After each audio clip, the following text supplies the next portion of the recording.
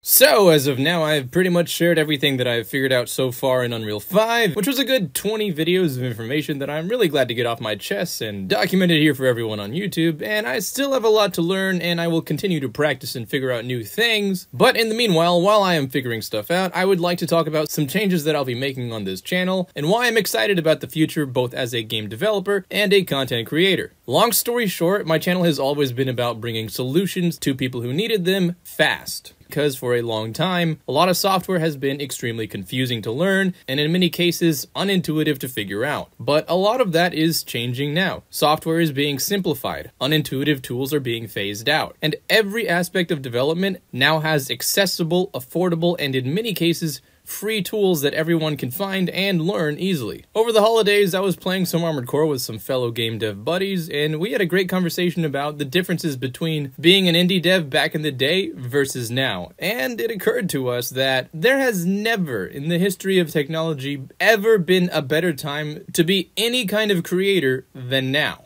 Like when we were starting this journey maybe 15 years ago, as far as 3D software goes, when the PlayStation 1 had the best graphics in the world, we didn't have any subdivision modifiers. There was no sculpting. There was no non-destructive workflow. We literally had to model one vertice at a time. And when the model was done, there was no substance painter, no procedural texturing. If you were lucky, you would texture in GIMP, and if you were rich, you textured in Photoshop. And don't even get me started on how rigging used to be without smooth paint options. And if you managed to get through that into the animation process, one of the most popular engines, GameMaker, would probably lag if you had 2 or 3 characters on the screen. But if I was to start my whole journey over again now, with only the free software we had available today, holy shit, man, it would be a completely different ballgame. Now you have ChatGPT to help you organize and plan the development of your game. We have text to image to get all the concept art you could ever need, text and video to animation for your characters, text to audio and music for sound effects, generated voices if you can't afford voice actors, and 2 of the best engines known to man with Unreal and Unity, all available for free, with asset stores with plenty of incredible free assets that you can use in your game immediately if you're not a 3D artist yourself. And when it comes to publishing, you can create free accounts on YouTube, Twitter, Instagram, TikTok, and build a following and a community for all the marketing you could ever want all by yourself, and millions of tutorials, forums, and Discord communities of information available for anyone willing to learn how to put it all together. Like,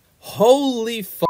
I still remember texturing my 3D models with MS Paint in between classes in high school. And now you literally just ask for a procedurally generated texture map and it's there before lunch break is over. Like, you could not ask for better tools as a creator right now. If you've ever wanted to make anything in your life with your spare time, I'm telling you, today's the day. And with all these changes happening, especially over the course of the last 2 or 3 years, over Thanksgiving holidays, I had a rare moment to take a step back and really think about the future, what's going on, and how I should best prepare for it. So here are my thoughts. It's very clear to me that we are moving from the age of figuring out how to do things to figuring out what to do. Before, as a creator, you would spend 70% of your time figuring out where the buttons you need to click are, or what software you should download. But very soon, you won't have to figure out how to 3D model. You'll just need to know what you want to 3D model. You won't need to learn how to paint bricks on a texture map. You'll just tell the computer to make a brick texture map. And even though it's still a ways off, eventually this is going to come to programming as well. You won't have to figure out how to code a blueprint of a missile exploding. You'll just tell the computer to create a missile exploding blueprint, and then press the play button and test the game 5 seconds later. This is the direction that we are headed towards in the future. And even though 20 years of my experience and expertise is in how to do these old-fashioned things like low poly modeling one vertice at a time, I'm really glad that we have better tools available